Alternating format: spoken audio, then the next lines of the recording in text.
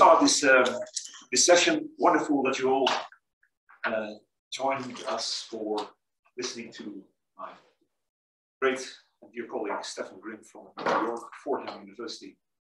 Over the years, we've met many times and friendly to one another, which is a great thing. The profession that you get to know so many are really the same cast of mind as we have. Welcome. So, Stephen Grimm specializes in epistemology, philosophy of science, philosophy of religion, and ethics. One interesting thing that he does, among many other things, is that I'm going to mention two interesting things. He is the series editor for Oxford University Press for a series that's named Guides to the Good Life. So, in class I talked about this book that appeared already in the 80s, Philosophy as a Way of Life. And the ancient philosophers, they connected philosophy to ways of living. And in a way, the series action on what sort of life should we live, given that we are philosophers, and how these philosophers over the ages conceive of how they should live, given their philosophical convictions. I'm gaining time because we were waiting for some essential part before. That's why I'm lingering on.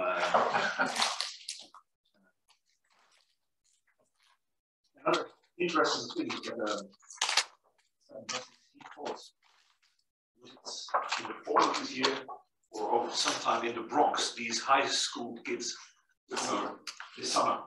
So for 3 weeks with the kids from 7 years old, youngsters, Bronx and the poorest part of New York, they were selected, and they actually read Plato, Aristotle, Epicurus, the Stoics, Martin Luther King,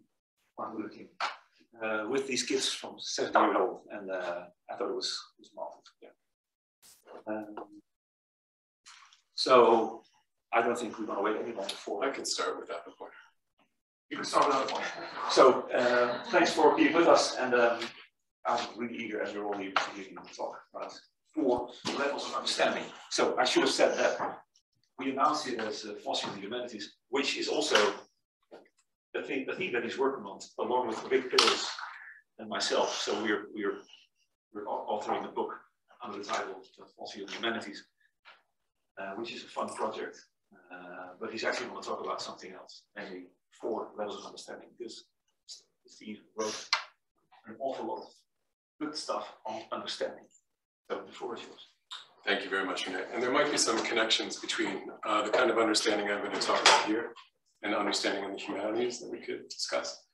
But thank you all very much for being here. I just got in from New York recently, and I just love being in Amsterdam. It's just one of the great cities in the world. So here's an overview of what I'm going to talk about today.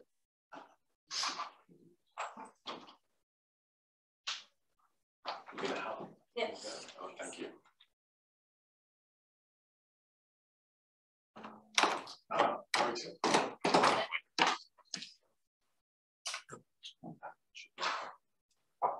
Thank you. Oh, perfect.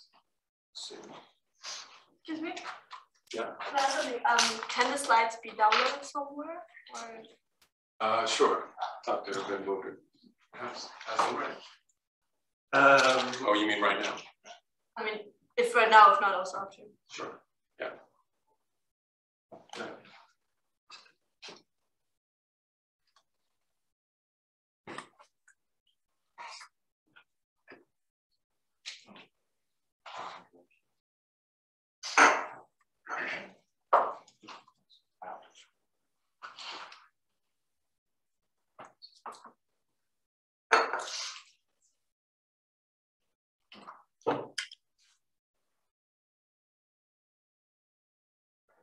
Okay, I can do it.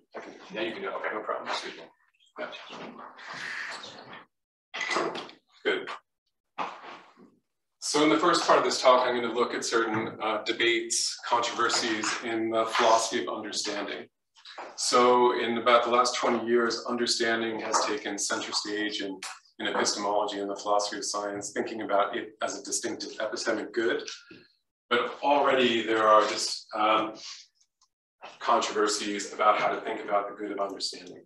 So I'm going to look at some debates, actually not just in the last 20 years, but in the history of science and history of recent epistemology, to look at some of these places where it looks like the debate is just stuck.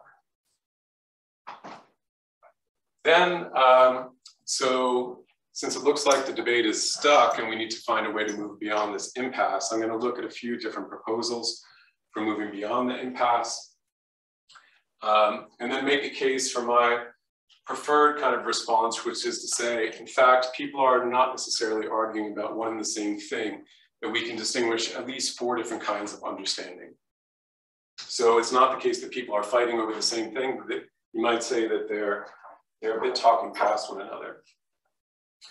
So after I make this case that there are a few different kinds of understanding, the task is to say, okay, so what unites these different kinds of understanding? Are they just a heterogeneous bunch, or can we say something about what it is that unifies those kinds of understanding? And my claim is going to be that what unifies these 4 different kinds of understanding is the idea of modality. So modality has to do with possibility and necessity. And I think that these different levels of understanding correspond to our grasp of different kind of modal properties.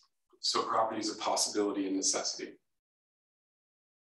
And finally, in the philosophy of science, or just in the sciences, it sounds like people in this room are philosophers, but in the sciences, the appeals to mechanisms in the sciences, the search for mechanisms in biology, in chemistry, in physics, is pervasive. And the thing that's puzzled me for a while is what is kind of epistemic good that comes out of the search for mechanisms, or the discovery of mechanisms in the sciences. And I want to tie this to the idea of understanding, that mechanisms contribute to understanding in a distinctive way. So I mentioned I'd be beginning with some disputes.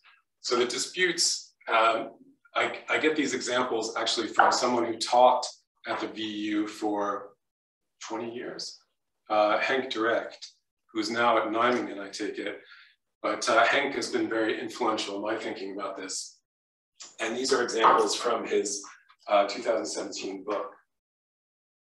So he looks at these eminent sciences for some of their quotes about what produces understanding or fails to produce understanding.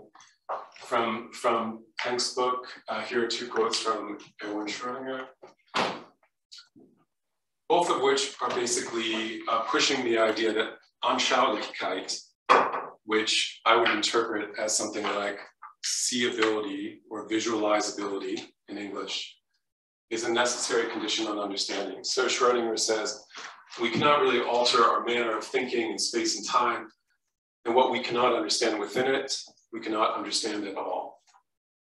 And later he says, talking about Heisenberg's matrix mechanics, I naturally knew about his theory, but was discouraged, if not repelled, by what appeared to me very difficult methods of transcendental algebra and by the want of Anschaulichkeit. So he's looking at Heisenberg's science and he thinks this is impressive in some ways, but it lacks visualizability, seeability. And without this Anschaulichkeit, it seems not to provide understanding at all. So Heisenberg replied, Heisenberg said in a letter to Pauli, the more I think of the physical part of Schrödinger's theory, the more abominable I find it. What Schrödinger writes about Anschaulichkeit makes scarcely any sense. In other words, I think it is crap.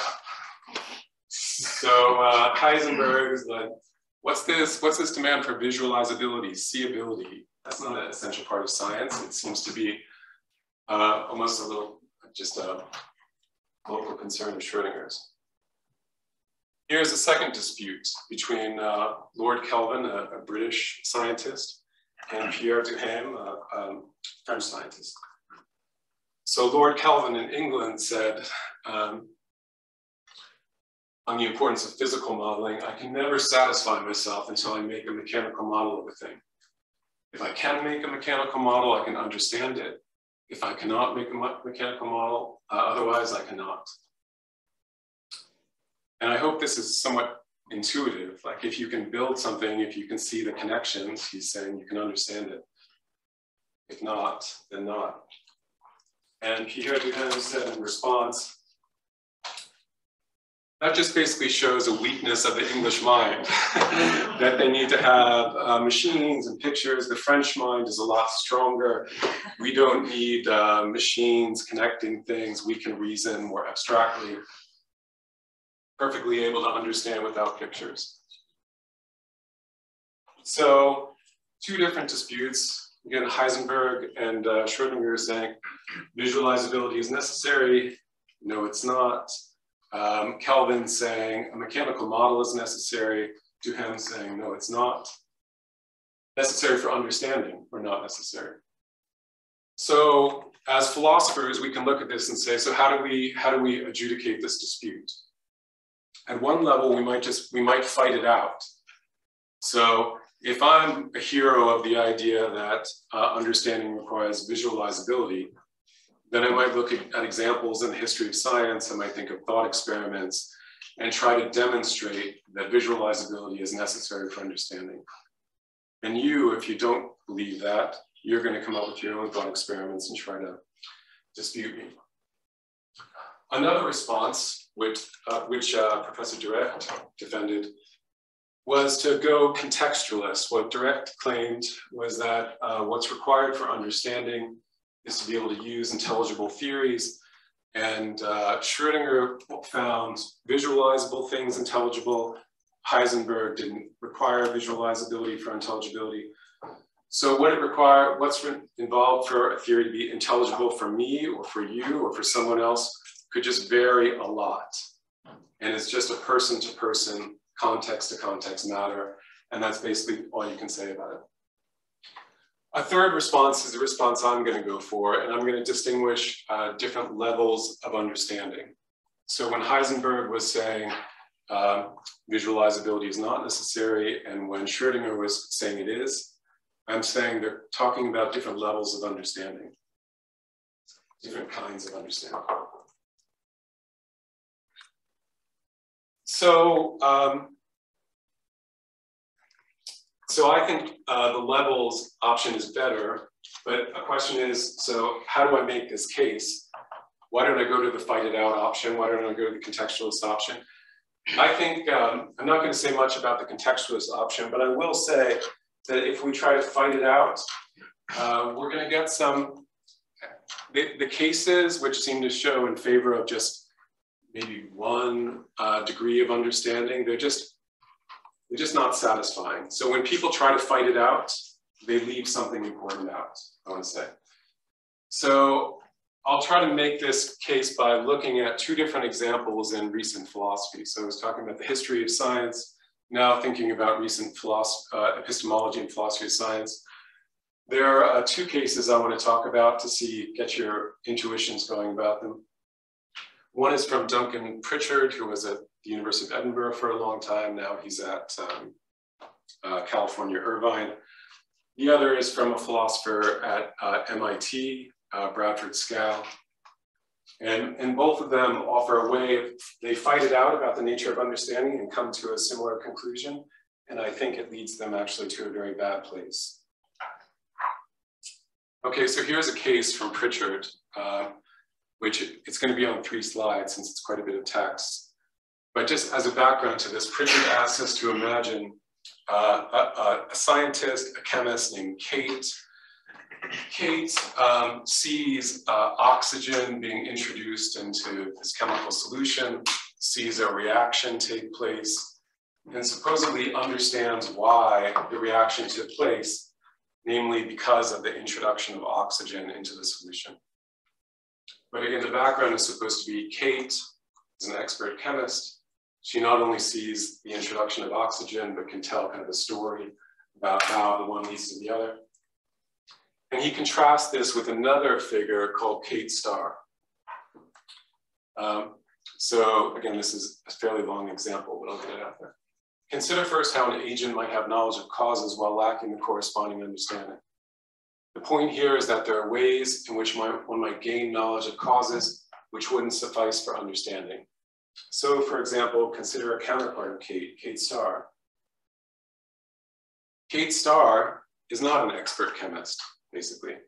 Kate Starr comes to know that it was the introduction of the oxygen which caused the chemical reaction, not because she figured this out for herself, but because a fellow scientist, I guess, well, she's at least not, she lacks some important knowledge here. A fellow scientist who has specialized expertise in this regard, which our hero lacks, informs her that this is the cause of the reaction. Furthermore, let's stipulate that Kate Starr, while generally proficient in chemistry, does not have any sound epistemic grip on why the introduction of oxygen should have this effect on the substances in question. So Pritchard claims Kate Starr knows why the chemical reaction took place, and she knows that it took place because of the introduction of oxygen. Crucially, however, Kate Starr does not understand why the chemical reaction took place, because in order to possess understanding in such a case, it is surely required that she should have a sound epistemic grip on why cause and effect are related in this way. Since Kate Starr lacks this, she lacks understanding, one can thus have the relevant knowledge of causes and yet lack understanding. So the mere idea, if someone were to tell you that this reaction took place because oxygen was introduced, we could do a poll in this room and say how many people think that understanding is produced as a result of that knowledge. Pritchard at least says no understanding, and it's similar to another case that he offers. So just to back up a bit, he doesn't just say that no understanding is produced, he offers an account of why there's no understanding. Now what Kate Starr lacks is a sound epistemic grip on how the cause and effect are connected. So as it were, a leading thread going from the introduction of oxygen to the chemical reaction. And Pritchard makes a judgment like this in other cases too. For example, he imagines that his young son comes home and sees the house burning down, sees a house fire. Like a fire marshal on the scene tells the young son that the house fire occurred because of faulty wiring.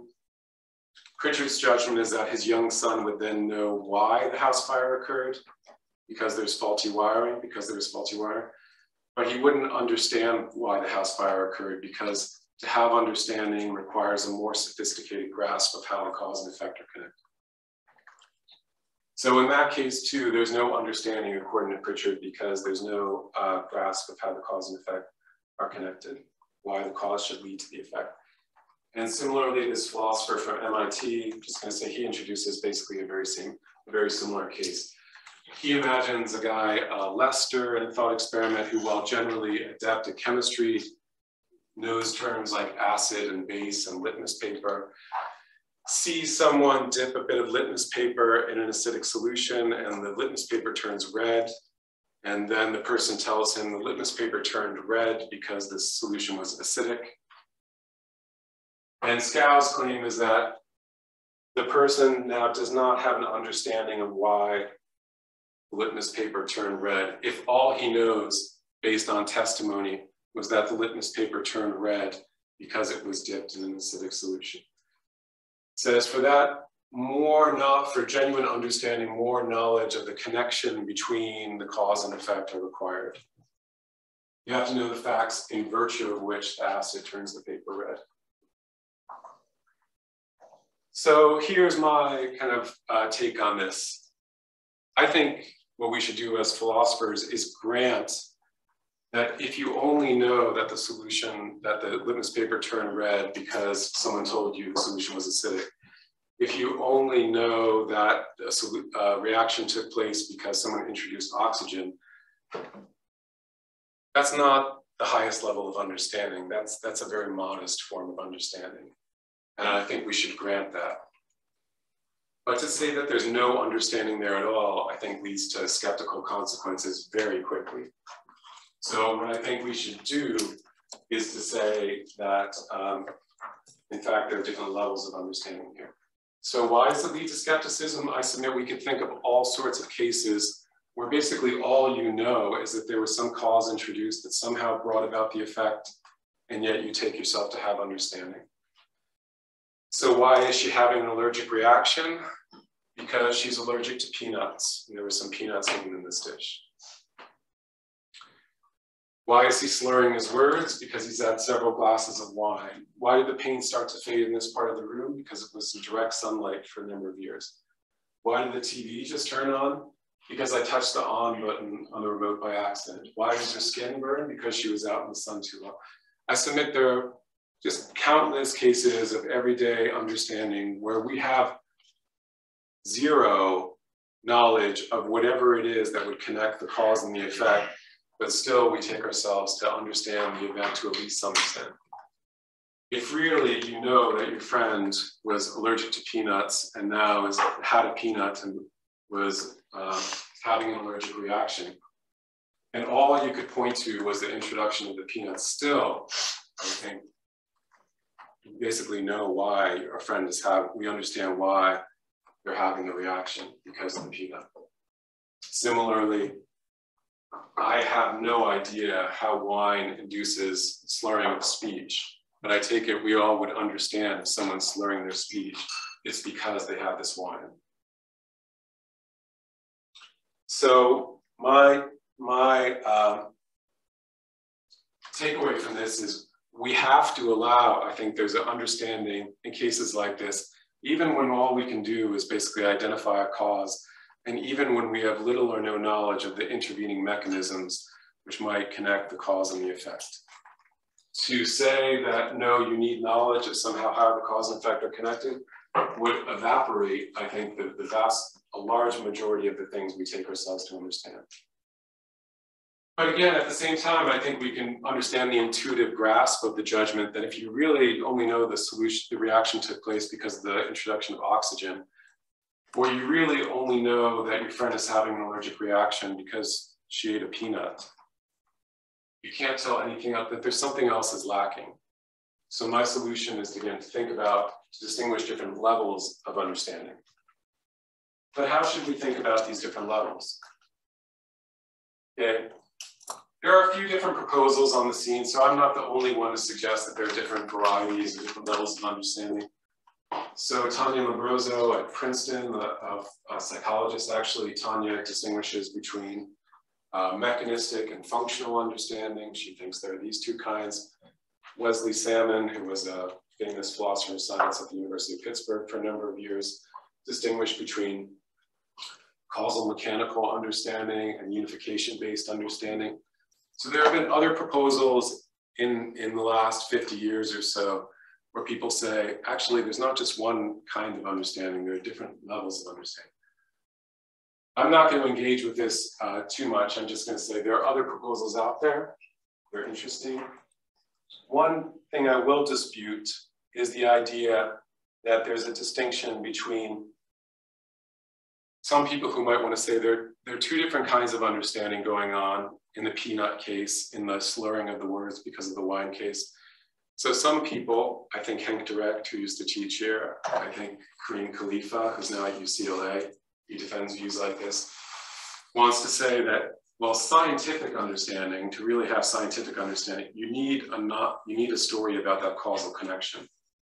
To just identify the cause is not enough. So you might make a distinction between scientific understanding, the beautiful thing scientists have, which has a story about the connection between cause and effect, versus mere lay understanding, the kind of ordinary, everyday understanding we have of people, slurring their words because of drinking or getting an allergic reaction because of peanuts. So I'm not a fan of this, and I'll just briefly say why. I just don't like this distinction. So just spelling it out a bit, you might say, okay, lay understanding is when you can identify a causal factor like the wine or the peanuts or the oxygen. Scientific understanding is when you can grasp how the cause produces the effect or how the cause and effect are connected. I think this is a bad picture of science, basically. So here's an example from the history of science. Here's he wasn't a scientist, he wasn't a philosopher, he was a scientist he was a doctor, Ignaz Semmelweis in Vienna in the mid-19th century. And what Semmelweis found happening in the hospital where he worked, in the maternity ward of the hospital, the level of maternal deaths at the hospital was unusually high. So something about this hospital, something about the division in the hospital, mothers were dying at an unusually high rate. So Semmelweis basically did a very careful study, tried to come up with hypotheses for why mothers in the ward were dying at an unusual high rate. So he tested, this theory about what they were eating, this theory about kind of the medicines they were being given. And then another theory that he tested, which actually turns out to be the truth, is that the doctors who were treating the mothers in the maternity ward in this hospital were typically coming from the autopsy room. So they would be working with corpses, and then they would be going from the autopsy room to the maternity ward and delivering the babies. And what he thought is that, so he hypothesized about a cause. He called it cadaveric part, basically stuff from the corpses in the autopsy room that was having an impact on the maternal deaths, on the higher rate. So the intervention that he proposed is that the doctors, that they thoroughly wash their hands in between going from the autopsy room to the maternity ward. And indeed it worked. The level of maternal deaths just dropped enormously until it was normal. So I could give you more details about this experiment, but basically it's the number of hypotheses that he considered, rejected, how he came upon the idea that it was something about the cadavers from the autopsy room that was leading to the maternal deaths. If this doesn't qualify as a beautiful bit of science, of scientific exploration, experiment, hypothesis, discovery, then that sets a very high bar on what we're going to count as acceptable science. But notice that, at least at this time, there was no knowledge of the germ theory or anything like that, no knowledge of something that would connect the cadaveric particles to the maternal deaths. So essentially, he had done a beautiful job of identifying the cause without any sense of how the cause could actually bring about the maternal deaths. So I would just say, this is clearly a beautiful case of scientific understanding. And you could have beautiful cases of scientific understanding where nothing like that internal mechanism is discovered.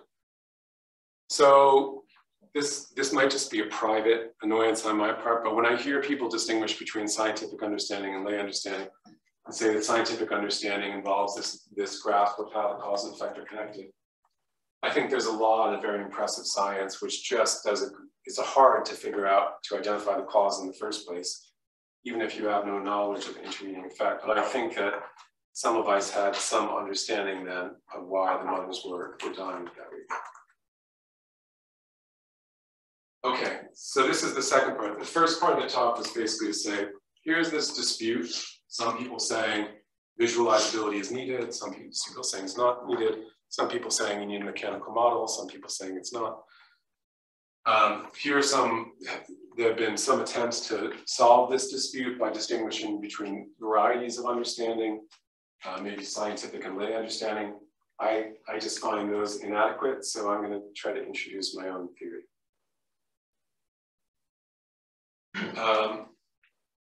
Yeah, so you don't want to, I think, if you're fighting it out, yeah, you don't want to just say there's just one kind of understanding.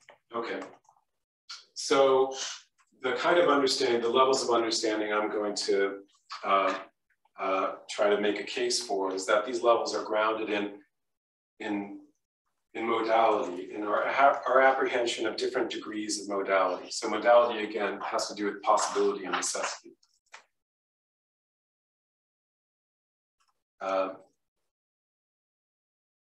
So some people, I'm not, again, just not the very first one. to think of this idea. There's a colleague of mine at the University of Montana, Swazid Lebehem, who's developing a theory modality along these lines. But I draw inspiration really in a significant way from this guy, Robert Nozick, who taught at Harvard for a number of years. Nozick in a 1981 book said something I find very suggestive, that explanation locates something in actuality, showing its actual connections with other things, while understanding locates something in a network of possibility. So when you understand something, we could talk about how it relates to understanding people, like humanistic things, showing the connections it would have to non-actual things or processes. This connection between understanding and possibility, I find very pregnant, very, very important. So in many ways, I just want to elaborate this idea that understanding involves locating something in a network of possibilities. In different ways something might be, why it happens to be one way rather than another, and why perhaps it must be one way rather than another. And there are these different levels corresponding to different ways of apprehending modality. And actually, in one way, I'm trying to just flesh out an insight that I think Aristotle had in the 4th century BC, where Aristotle said there's a highest level of modal apprehension where we understand something simpliciter or without qualification. And I think that for Aristotle, the highest level of understanding is where we grasp necessities, that something has had to be the way it is, that there's no way it could otherwise be.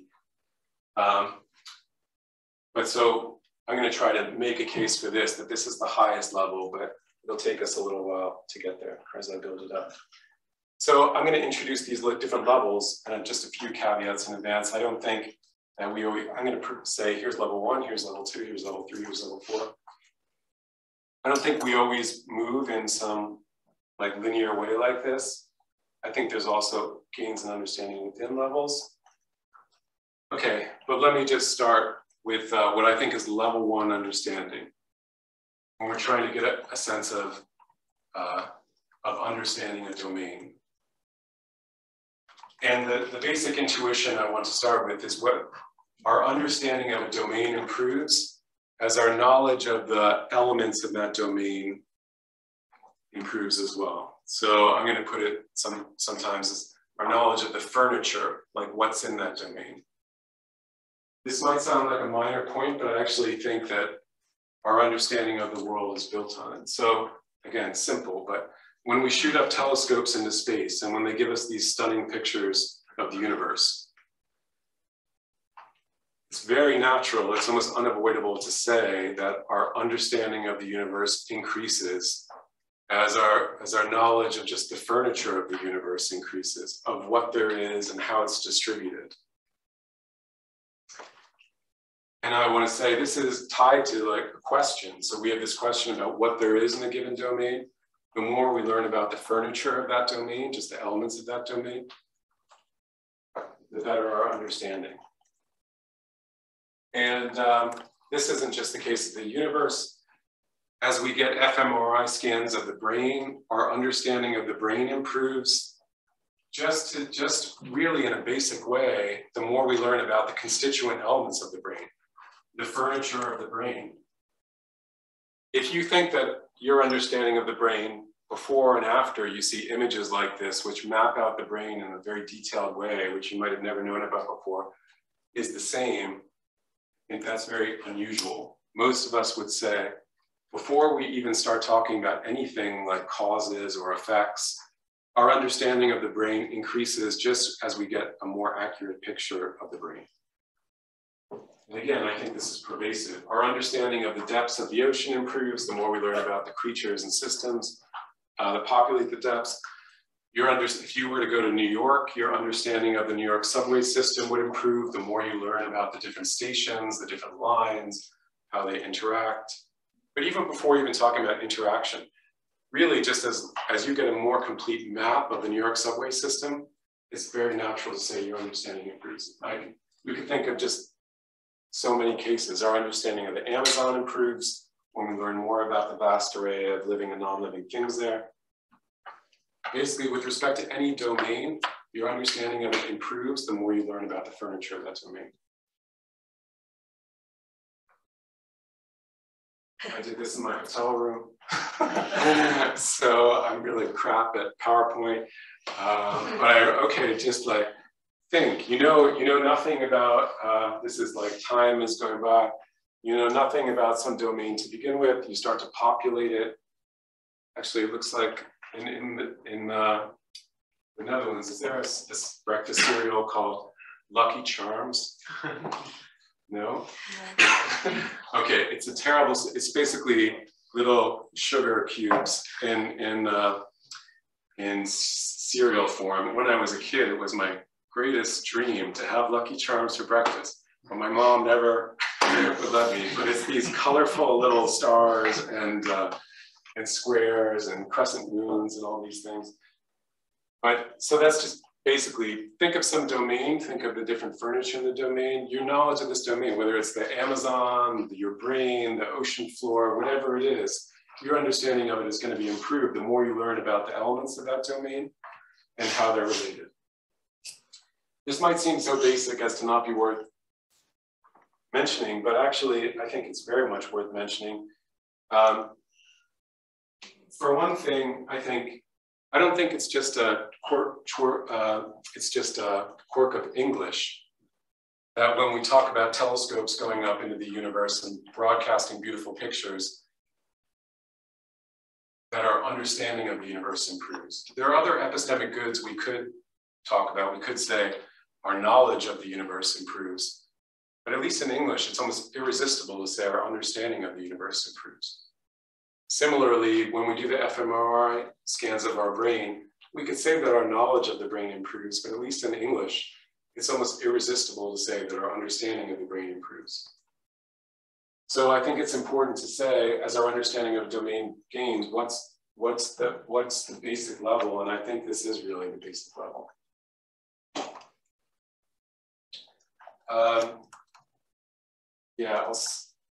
I'll just go down to this point. There's also, so some people in the literature on understanding say you only get understanding when you have knowledge of an explanation about why something is the case. And some people bring up counterexamples like, well, you can learn about the universe when you just learn more about the constituent elements of the universe.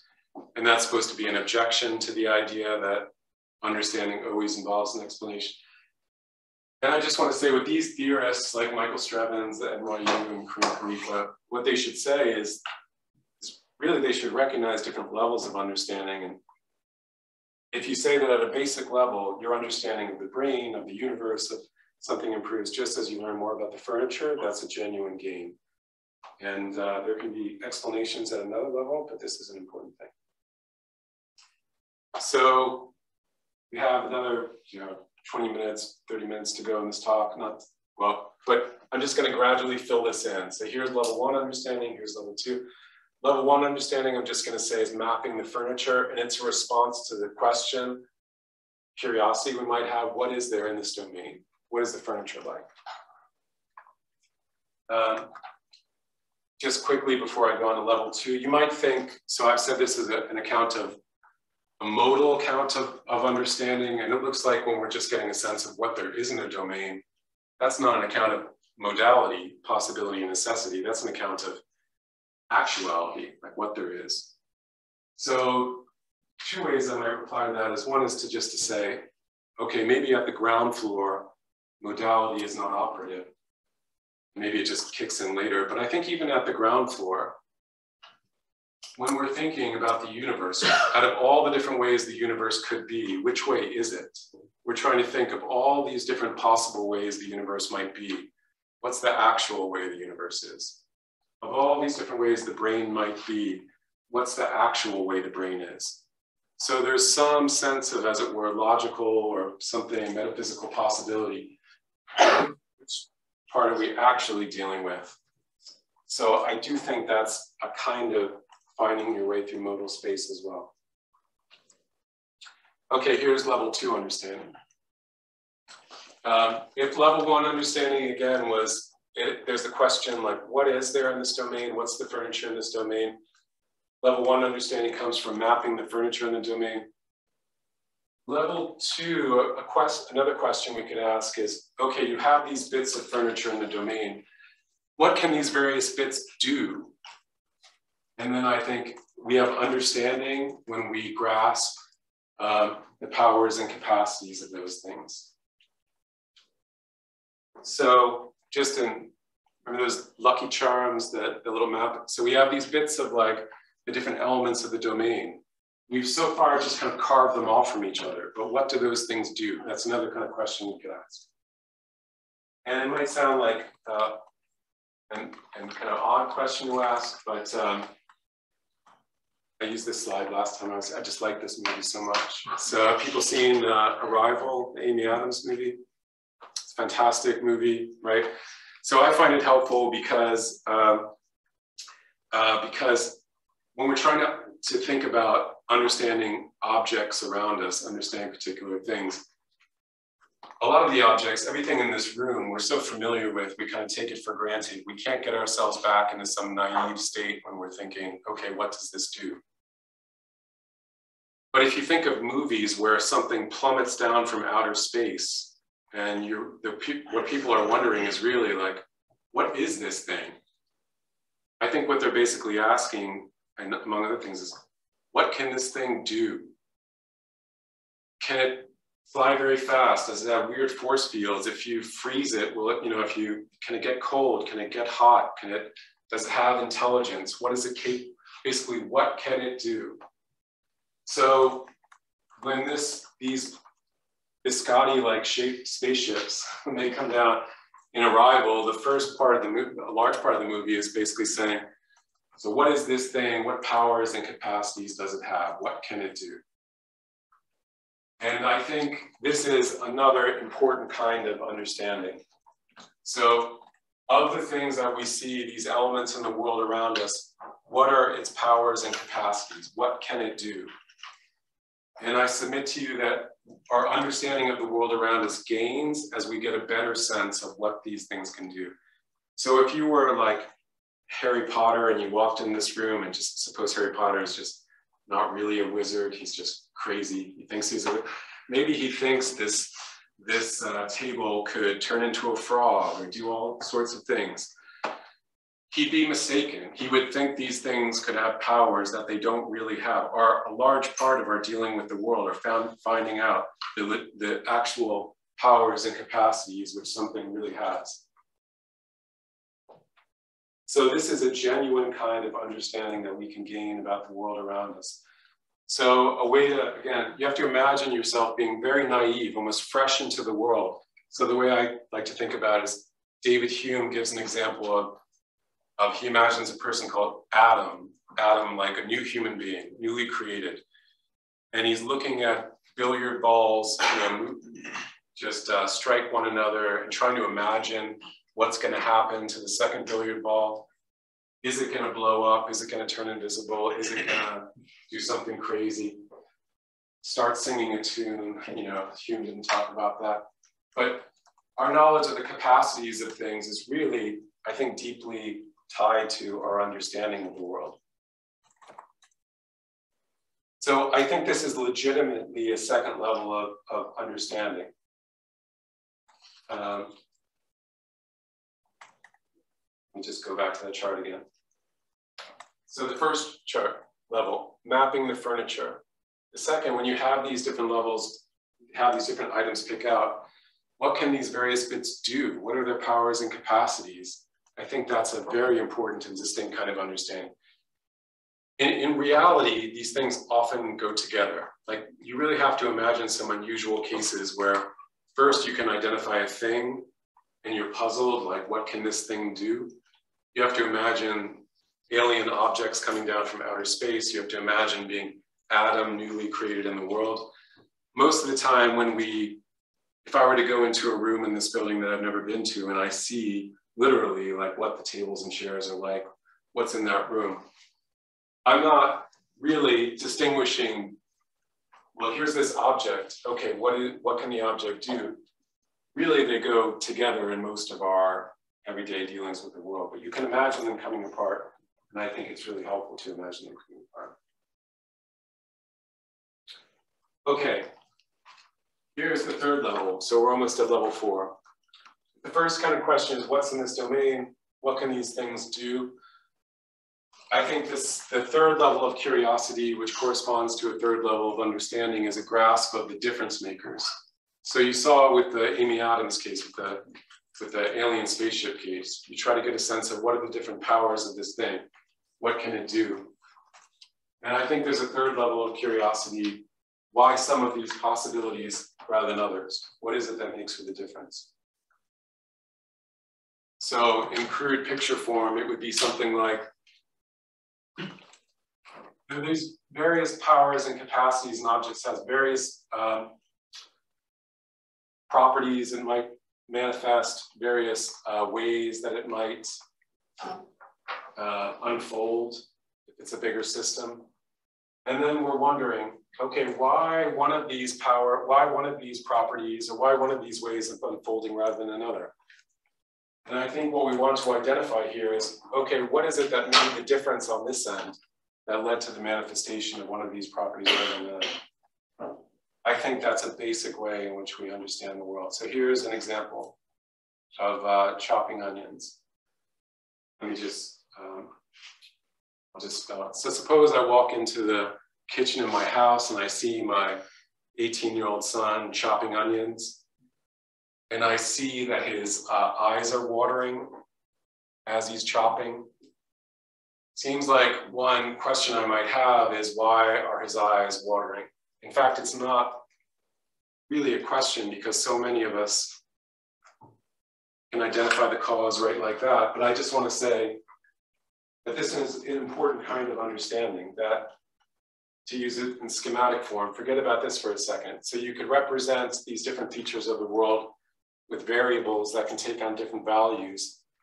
So think of this as my son's eyes. They have this power. They can be watering or they can be not watering. So we might think of the different ways things could be, the different, as it were, properties that might manifest. What is it that makes the difference between the watering and the not watering? And again, most of us just do this instantaneously, but imagine you're just an alien come down from outer space and you're really trying to figure it out. You might think, well, there are a number of different variables that were on the scene. Was it the time of day that made a difference? Was it the fact that he was cutting the onions at 3:23 rather than 3:25? Was it the chopping of the onions? Was it the music in the background? The fact that one song was playing rather than another? Was it the weather outside? The fact that it was cloudy rather than rainy? That's what's responsible for his eyes watering. And again, most of us just do this automatically. We would say, no, among all these variables that are somehow on the scene, it was the chopping of the onions that made a difference, made the difference in that case. And this is just a simple toyish example, but I think a huge part of our understanding is basically saying, from among the various ways this thing, this system might be, what is it that makes the difference between one way rather than another? It could be the human body and some, illness we might have or disease that we might have. What is it that makes the difference? And here I'm just imagining one thing makes the difference. It could get more complex, but I think simplify, it's helpful to have this. So so some might say this isn't real understanding. You don't really understand why your son's eyes were watering when you just identified the chopping of the onions.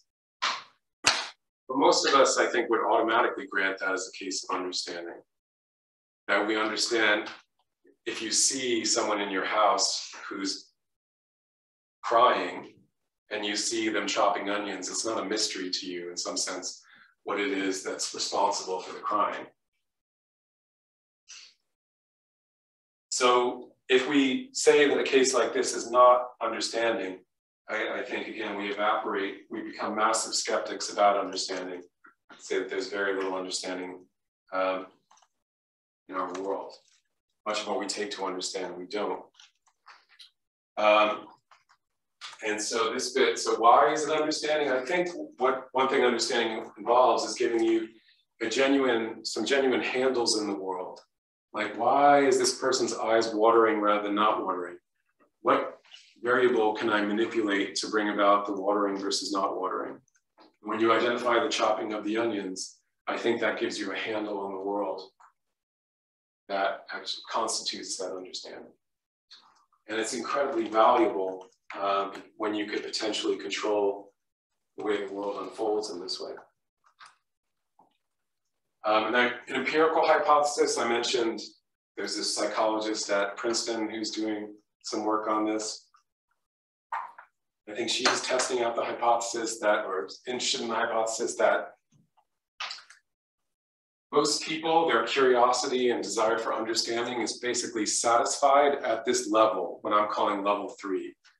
When you wonder why this rather than that, and you can identify a factor, a variable that influences that, your understanding is satisfied.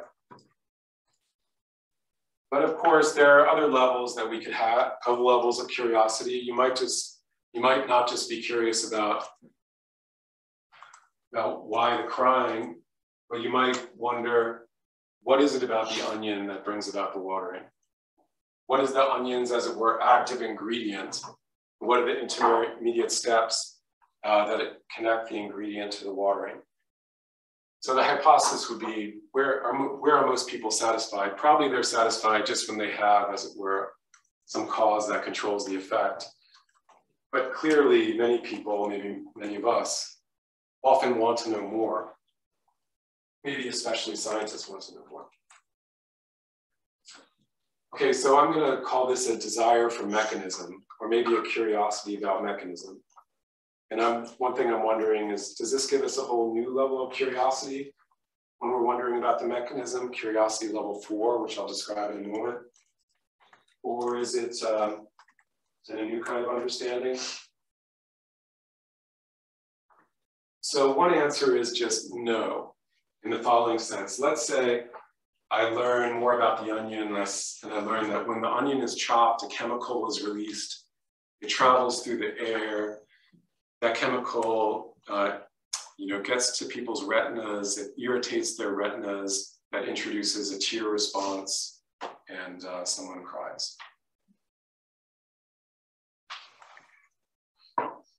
I'm really curious about this mechanism, because one thing that the mechanism might do is just give us more handles on the world, more places in which we could intervene.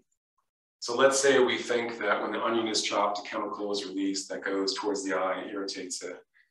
You might think that when you see this kind of when you visualize this chemical going through the air, you can imagine it's a different handle on which you could potentially bring about the crying or not. Maybe you could intervene in that case. And maybe if you think that there's still another step where it irritates the retina, maybe you could think, well, and maybe I could kind of shield the eye in some way so the chemical doesn't impact the retina.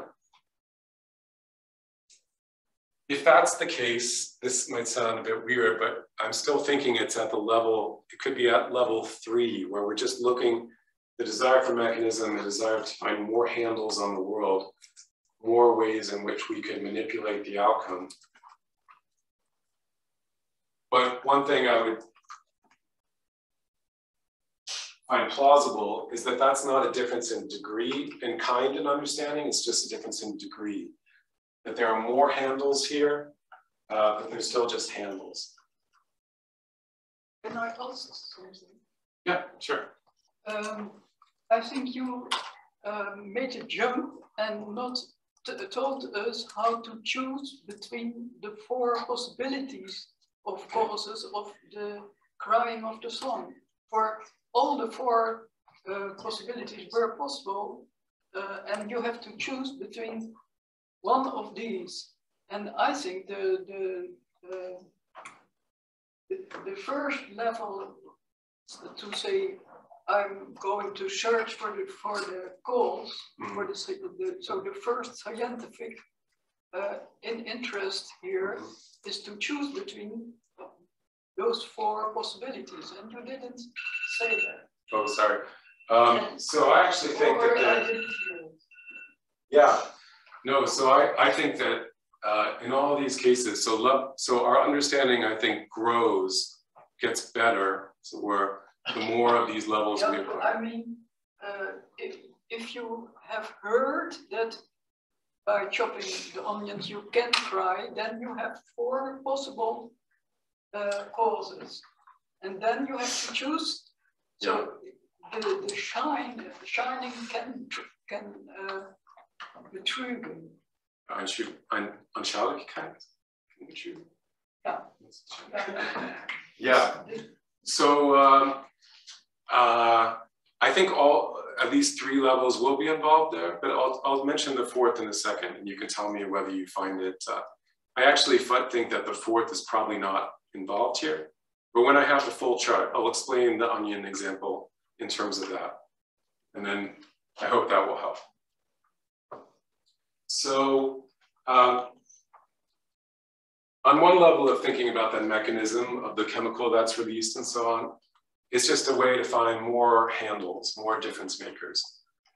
Another level is that when we see the mechanism, we don't just grasp difference makers, we grasp necessitators. And I'll just briefly say about that. So I think there's a highest level of understanding when we don't just figure out why something rather than another happened, why the eyeballs watered rather than not because of the chopping, but when we see that the outcome had to happen. So if you find the mechanisms in a watch, say in a pocket watch, and you're wondering why the hour hand is moving at a certain rate, and you can literally see the mechanism of the gears and the teeth in the gears turning each other and forcing, one gear forcing the movement of another, and still another gear forcing a movement of another, and then that forcing a movement of the hand. That's a very powerful kind of mechanism. And I think what that gives you, one reason why we often seek it, is because that showed us why the result had to occur. And I just want to say, this idea that we only have understanding when we figure out why something had to occur, you can see philosophers say it. In fact, I wish I had time. There are a bunch of classical German philosophers where it seems like the desire of understanding is desire to figure out why something had to be the case, why it could not be otherwise. And when we fall short of that, we really fall short of understanding. But that just doesn't happen in classical German philosophy. I think that you see other ideas about this. So Clark Gleamore says, one way in which our wonderment about a phenomena can be relieved is the demonstration that it's necessary, that it could not be otherwise. One way, perhaps the most complete way to explain the ideal gas law, is to show that it's not just not possible for a gas to have pressure, volume, and temperature other than the gas law requires. So you see why pressure had to be a certain way when you grasp how it follows from the gas law. This philosopher at MIT says a key feature of these two examples is they show that the target event had to happen, that the non-occurrence was impossible. The fact that the explanations show this has a lot to do with there being explanations. And here's Aristotle, but now here's the quote. This is, I think, the highest level. He says in the Posterior Analytics, we think we understand something without qualification, not in a sophistical way. When we know of the explanation of which the object holds, that is the explanation, and also that it's not possible for it to be otherwise. So here's Lord Kelvin again. So what I think is happening with Lord Kelvin's desire for mechanism is, again, when you really get a mechanism that literally you can see how it connects almost in like a row, like a bridges from one to the other. You could see how changing the value of the one physically necessitates changing the value of another. That's a very high degree of understanding tied to the idea of physical necessity. And I think when Aristotle talks about the idea of deduction or derivation, that's a very high degree of understanding tied to the degree of something like logical necessity. So now here's the complete map. So this is, as our modal grip of the world improves, I think our understanding of the world improves, but I think there's understanding at every level. So first we ask the question, what is there in this domain? And we get some understanding when we start to map the furniture in that domain. Our understanding improves the more of it that we map. Next, we ask, what can these various items of the domain do? What are they capable of? And we get more understanding when we figure out the powers and capacities of these things. Another level of curiosity we have is, okay, from among the possibilities that things could manifest, or maybe the whole system, why some of these possibilities rather than another? And the fourth and the highest level of understanding, corresponding to the highest level of curiosity, is why do these things have to happen? What necessitated it or brought it about? And if we can grasp that, then not just that it happened because of this, but that it had to happen because of this, we have the highest level of understanding. So a few quick glosses. Sometimes we do not achieve that highest level of understanding, often. So in the onion case, I think you just automatically, we know what onions are and we know what eyeballs are. We kind of take those things for granted. They're not dropping down from outer space. We know what those things are. We know that eyeballs are capable of watering because we've seen it. We could figure out that onions are capable of inducing a tear response. The third level, okay, from among these different possibilities, the tearing or the not tearing, what is it that makes the difference? And then we can identify perhaps the cutting of the onions as the thing that makes the difference. And we could gain an understanding as we get a better grasp of different makers, as we learn more about the chemicals that are released and the way it irritates the retina. My hunch is that very rarely does that kind of explanation actually reach to the level of level 4. Even if you had a science textbook, even if I were to draw for you, here's the cutting of if I were to do a YouTube video, here's the cutting of the onions. Here is a chemical being released. Here is it irritating the eye. Here is it inducing a tear response. Just a lot of, I think, interesting cognitive work would have to go in for you to appreciate, not just that one thing followed another, but that the one thing necessitated the next thing, that this thing necessitated that thing, that this thing necessitated that thing. I think we're usually lacking that. We usually just have a sense that one thing follows another. So in the case of the onions, I think we're somewhere at level 3, at which it could grow. And this is the second to last maybe slide. I see I'm over time, sorry, Vinay. But I told you I'd talk about the strawberry. Here's an example of that's been discussed in the literature now. So here's the question. Why does mom fail every time she tries to distribute exactly 23 strawberries among her children without cutting any? If you can understand the explanation for why you can't distribute 23 strawberries equally among your 3 children without cutting any, basically you see the math, you see that 3 can't go evenly into 20, you see that it's impossible for the mother to evenly divide the strawberry. So that's a very high level, we take it almost for granted, but that's a level of grasping necessity, impossibility, that things could not possibly be that way. And that's a very high level of modal grasp. We take it for granted, but it's significant.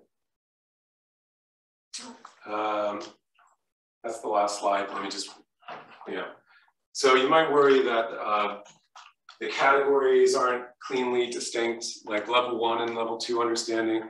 As I said, you have to imagine some weird scenarios like Adam being newly born in the world, like spaceships coming down from outer space, to separate in your mind identifying a thing from identifying the powers and capacities of that. Usually as we walk through the world and we identify things, walls and doors, we identify the powers and capacities of that thing. level 3 and level 4 understanding, you might worry that they're not cleanly distinct, because the more we get these, as it were, mechanisms, you might think that the more you know about mechanisms, ultimately that leads to necessity. But again, I'd like to hear more about that story. So maybe level 3 and level 4 aren't clearly distinct. And I'll just skip the rest because I won't go on too long. So that's it.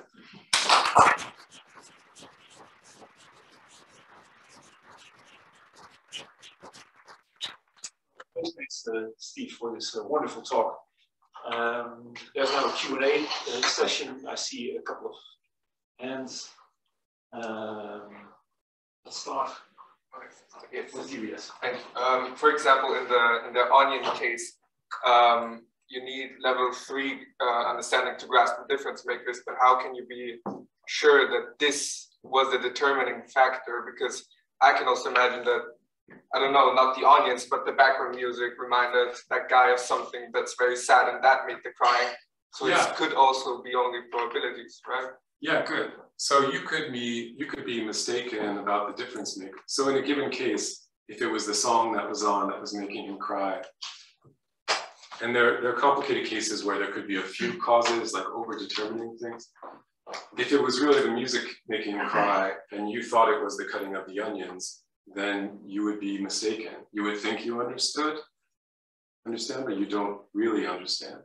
So our understanding is not transparent in the sense that if we think we understand, then we do understand. Many of the times we think we understand, I think we don't, or we might not.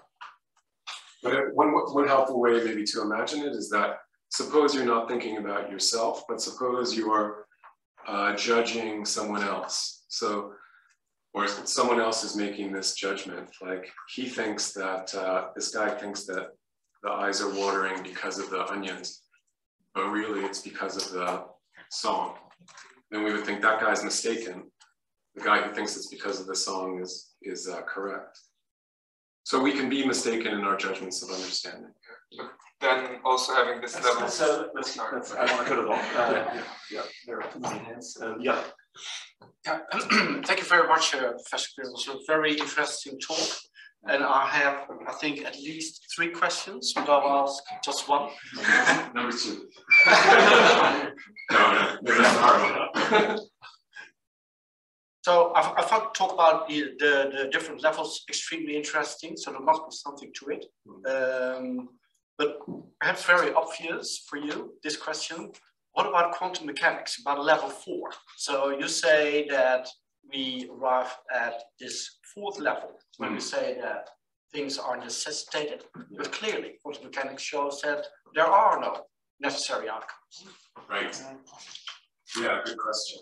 So there's a paper from the mid-90s, which the title, I don't know if maybe you've seen it. It's called Quantum Mechanics Endgame for Understanding. And basically what the person argues is something like, it looks like understanding requires this high degree, almost like necessitation. And unfortunately in quantum mechanics, we don't have this necessitation. So is this an end game for understanding? Does it mean that we can't understand? And I would want to interject in that argument is that, listen, there are these levels of understanding, and if we can't get the highest kind of necessitation, it doesn't mean that there's not very valuable forms of understanding along the way. So in non-deterministic systems, say, when there's not necessitating, let's put it like this.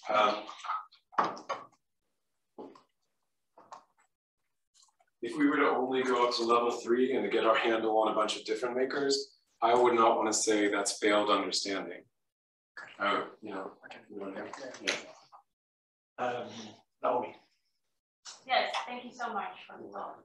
So just for a question first. So you mean to be talking about causal understanding only, or people? So I'm trying to be open-minded about understanding. So I think a lot of the understanding we have in the world, the understanding we have in this room around us, just all the little things about what caused this sound. I heard a sound, what caused it? I think that's basically, you have something, you're trying to understand why did this happen, and you try to find the difference maker.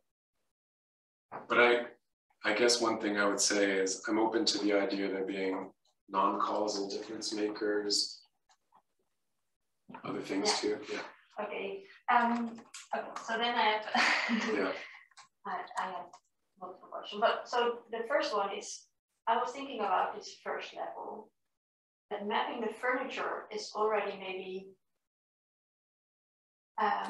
you know, leaving our attention to how things to certain things and not to other things, and especially to how things appear to us and not to the conditions that make it possible that they appear to us this way, or questions like how, you know, why do we describe a fence in a certain way? Why do we think that certain descriptions apply, not others? Why do we delimit certain objects in a certain way, or sets of objects in a certain way?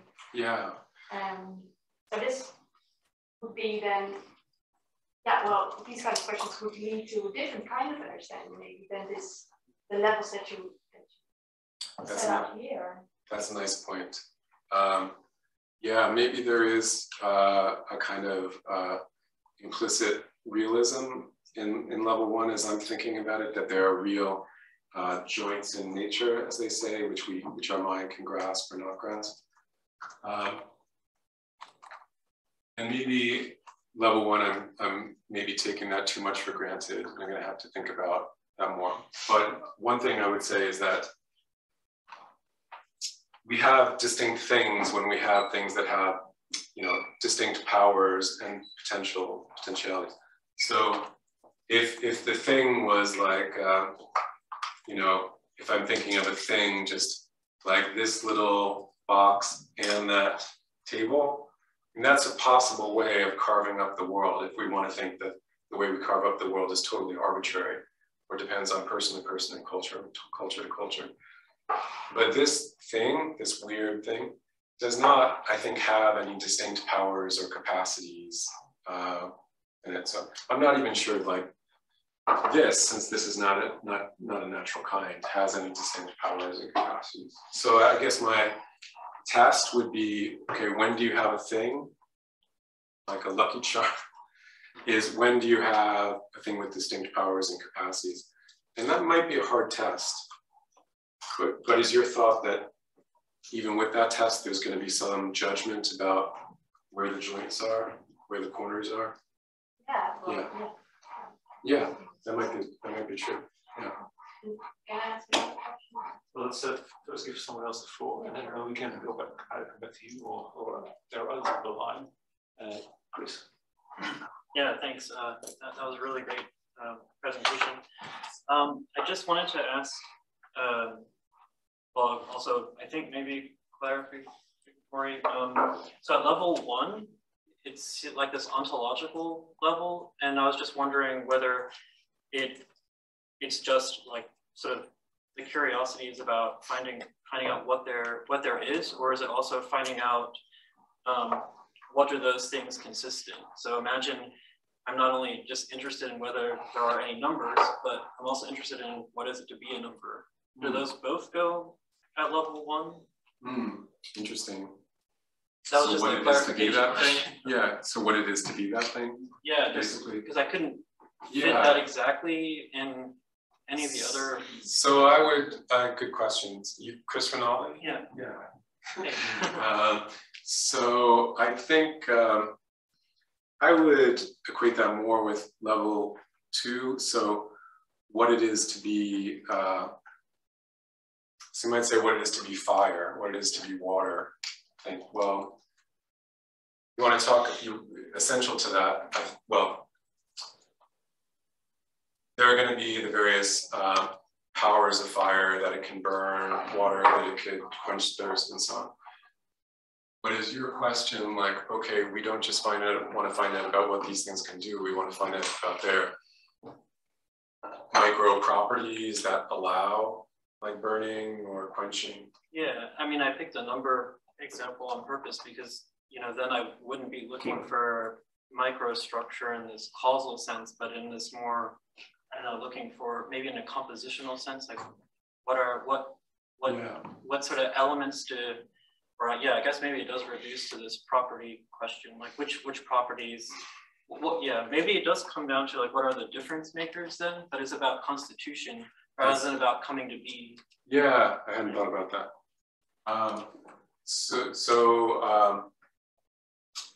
Jae-Won Kim talks about mereological dependence. So he talks about causal dependence, like why, this causal property, but he talks about why mereological dependence, meaning how the properties of the whole depend on the properties of the parts. So, or how to manifest things depend on the micro.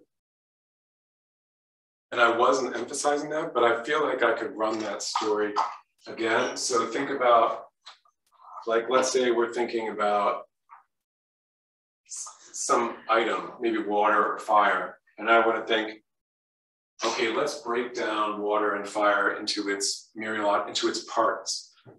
And then I think, or maybe properties, I'm not sure how I want to think about it. And then I think, how do the properties of the whole depend on the properties of the parts?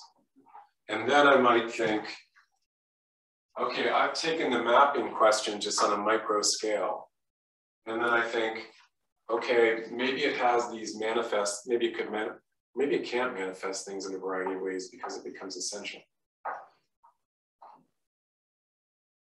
But I might be able to do this and almost the universe becomes that micro thing, and I realize why some properties of the whole are manifested rather than others, and I attribute that to the constituent parts being one way rather than another.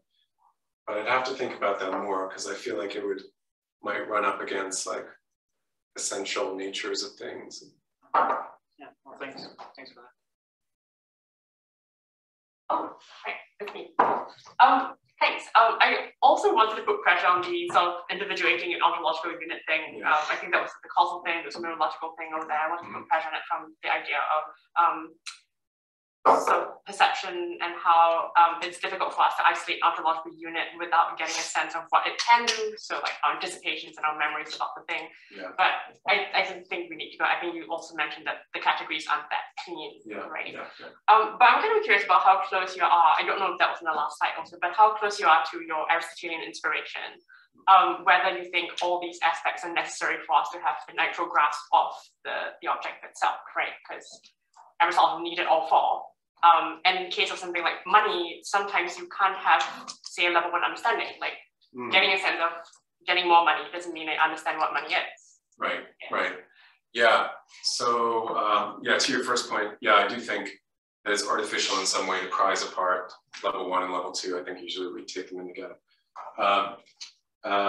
On the Aristotelian point, I think that I'd have to go back and look at the passages from the posterior analytics, but it's pretty clear. You'd say this is understanding without, simplicity or without qualification when we grasp these necessities. But I do, again, I have to go back to the text, but I do feel like there's understanding in a way, or understanding so-called, when we would just grasp like, the difference makers. So he doesn't talk about this, but if you could understand why the tides are high rather than low because of the proximity of the moon, that would be one level of understanding. But until you could come up with some beautiful deduction, you don't have understanding simpliciter. But I think so. I would not regard that as. I would regard that as like, oh, too bad. You can't get the best, but this is still pretty great. And if maybe it's the epistemologist in me thinking that as epistemic accomplishments go, it gets, good, better, this is very good, and then best. So I wouldn't want to dismiss this as being like bad. It's still very good. Sorry, but the money question, I'm not sure I quite got that. Yeah, so I mean, in the case of money, it just doesn't seem that like we can have understanding level one of money, right? The more money we have, that doesn't mean that the more we map out the furniture of money, doesn't mean we understand money. So if I have $1 million, that doesn't mean I understand money more than if I have a million, short of a million by one. Yeah, that's a good, so understanding money. In a way, it doesn't seem to hit level one so much. you might go to level 2, like understanding what money can do and the powers it has. So maybe it's precisely the ontological unit of money as its power, rather than. Yeah, interesting. Yeah.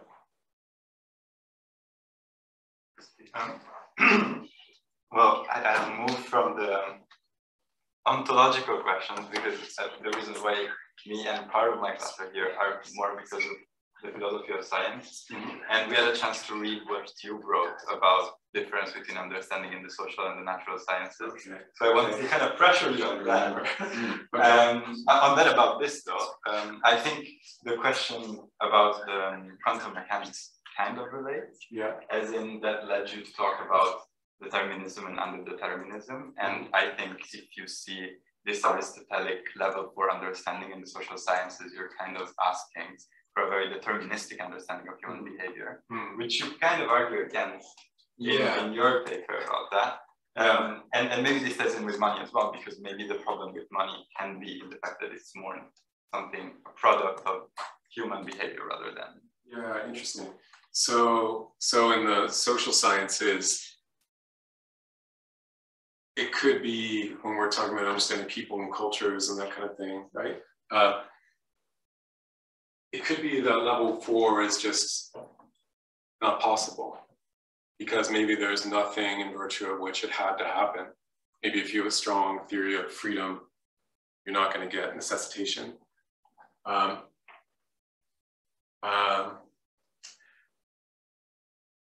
But I'll just say again, there's all sorts of good things before that. So it's not like if we don't get to 4, then it's a failure. And in fact, you talk about philosophy of science. I presented this paper recently to a room mainly with philosophers of science, and they really disliked level 4. They said there's many of the projects in the sciences, we're just back up. Scientists often have very local questions that they're trying to answer. You know, why did this happen? What's the mechanism? Or maybe even, basically they have all sorts of questions. And they might find legitimate answers to their questions and then be entirely satisfied that their question is answered and have a degree of understanding. And it would be weird to say, but too bad. You know, you really didn't get this high. When they had a legitimate question, they answered it. So in a way, it's,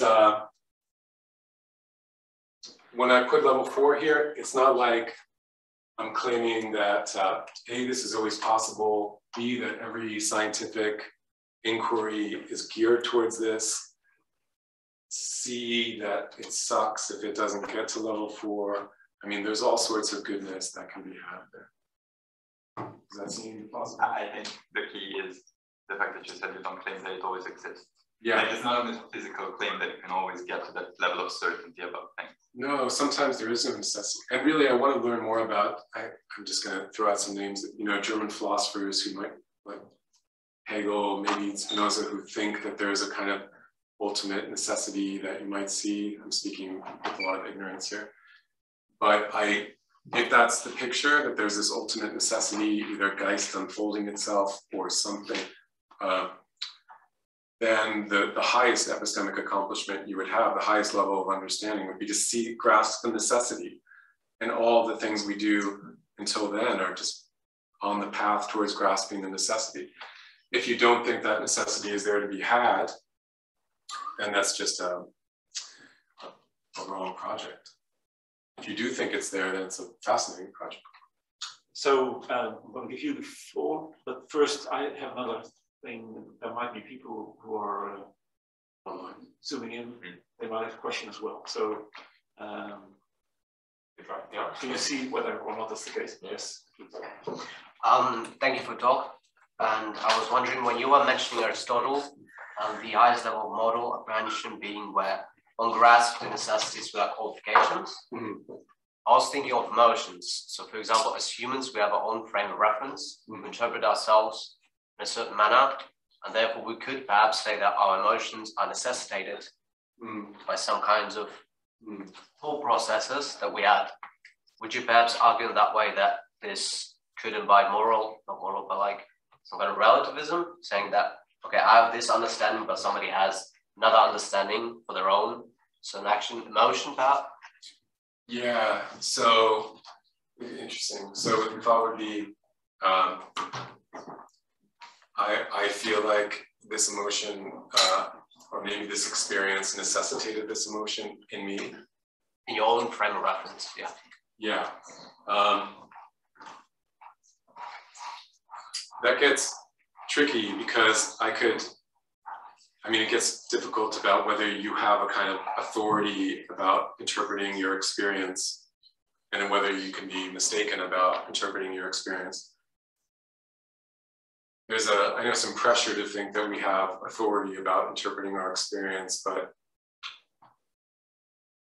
there's also pressure against it. You know, our friends might be able to see that there was more contingency in your response than you saw.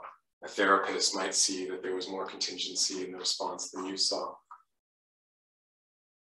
So even if we think that it was necessary, there might not be this. So I don't know, but I don't know if that helps. If there is necessity there to be grasped, then I think that would be the highest form of understanding. If there's more contingency, if there's more room for freedom, then there might not be necessity there to be grasped.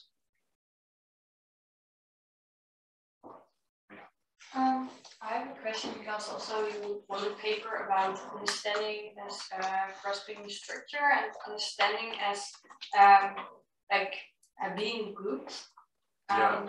So I thought, where does this level, I don't know if it's a level, but I don't think understanding as to be good is in these 4 levels, is it? Yeah, is that when I was talking about what it takes to understand other people? Yeah, so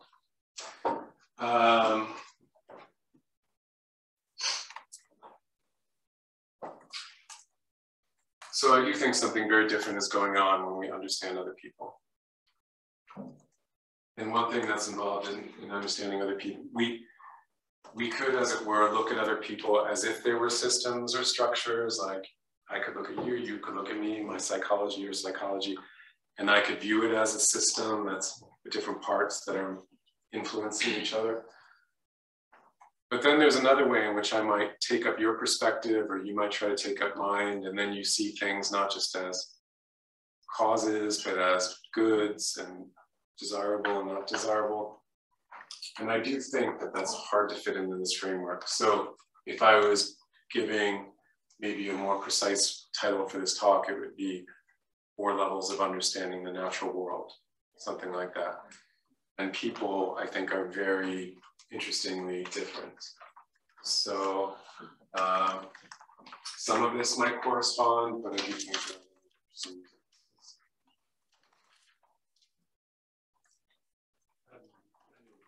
Were there any questions online? I don't see any questions in the chats. Yes. Let's do another chat. I saw Peter with his hand, and that will be the final question because we have to call it. One start with a remark. I thought Simon was talking about explanation, not so much about understanding, causal, mechanistic, and unification of this. But my main question is, at one point you said, yeah, at least in English we talk that way. It's a little bit funny, of course, to put it that way. That in English you might use understanding much more often than knowledge. I don't know whether it's true. But that's my main question is, what is your systematic relationship between understanding and knowledge? You didn't even use the term knowledge very much. Sometimes you said something about the verb to know more and so on. Right. And you can start with level 1. I mean, there's a class here on the table, and I know that this is here. So no understanding is involved here. Right. And the last comment about your levels, I think they're just understanding of different things, different aspects, different objects, not so much levels where you go higher and get some funny question on top here. There's no necessity, we can't have understanding of necessity It seems to be a triviality. Yeah. Good, it's true.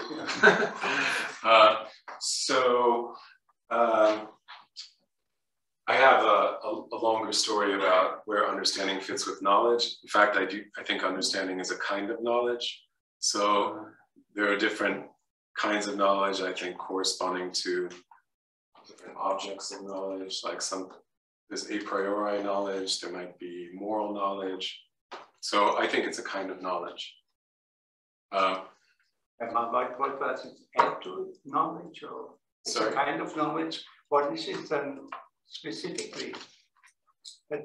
What kind, I think it's kind of knowledge is it? So I think kinds of knowledge are distinguished by the objects of knowledge, distinct object. And I think the distinct object of knowledge here is modal things, basically. So when we have this more or less impressive grasp of modality, that's in fact where understanding comes in. So that's what I think. In terms of the cup, so the knowledge that there's a cup, I don't think you'd have to phrase it in the right way to make that seem like there's any understanding gain there. I think the way to think about that would be, so suppose there's a room next door that we don't know what's in it. And we say, and when we walk in it, our understanding of the room improves. How does our understanding of the room improve or even take shape? Well, we see there are a few tables, there are a few cups, there are a few chairs. So you have to think about the domain in which the understanding is improved with the furniture. And the domain there would be like the room. Yeah, but knowledge, I know that more. I know there's also a cup in there. Yeah. So thanks. We announced that we would end at 5 o'clock. We started a little bit later. So we continued a little bit longer. So thanks, Steve, for this wonderful talk and for your engaging Q&A.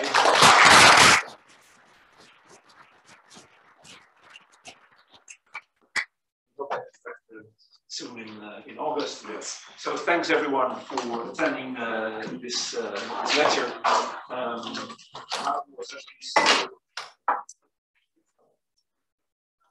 So please hang on if you want to.